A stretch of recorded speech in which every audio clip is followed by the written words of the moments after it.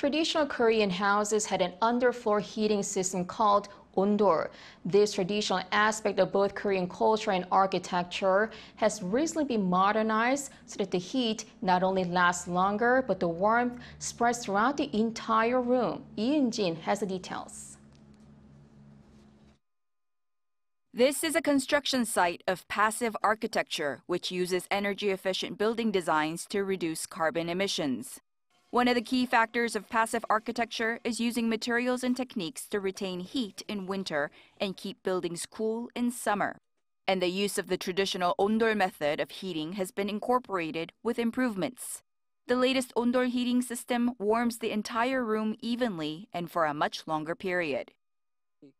There are primary gudeul stones that store heat and a layer that delivers the heat. It's a way that locks up the heat without letting it escape. It's significantly different from the old method. The term gudeul is an old word for ondol, both meaning heated stone. And this method of heating is also an essential element of the Hanok, the traditional Korean house. The latest patented method of ondol construction bakes red clay using mortar to prevent cracks in the stones, and it also prevents any smoke from entering the room.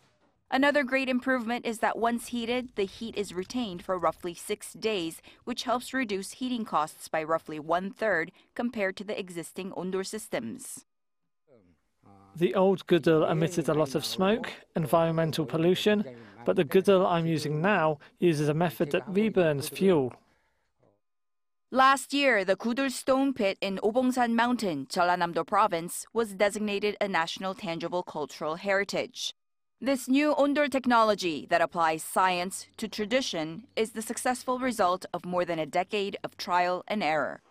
Eun-jin, 아리랑뉴스.